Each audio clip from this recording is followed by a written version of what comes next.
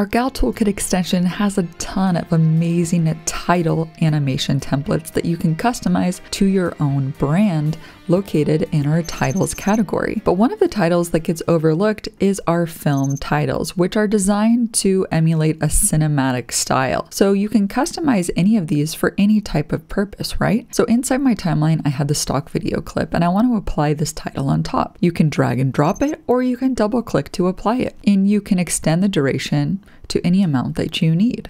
So you can see this is what it looks like here. It looks very fancy and nice, but to customize it, go up to the properties panel here, and here we can update our text. Let's update text A to New York City. Let's update text B to Manhattan. And let's update text C to the city that never sleeps. Fantastic.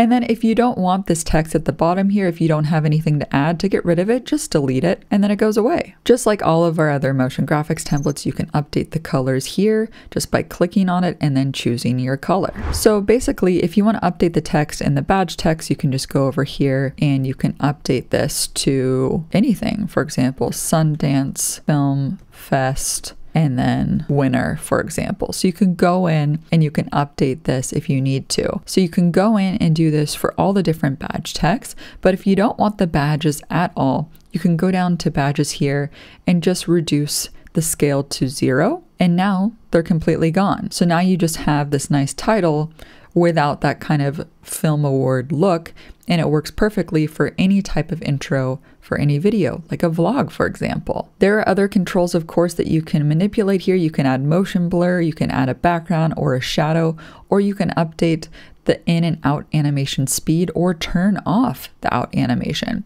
In this case, I'm just gonna turn on a background color just to make it a little bit darker, and you can control the opacity of the background here, and you can update the background color. For example, if you want it to be more of a midnight blue color, and now it has updated so that way that background is overlaid behind the text.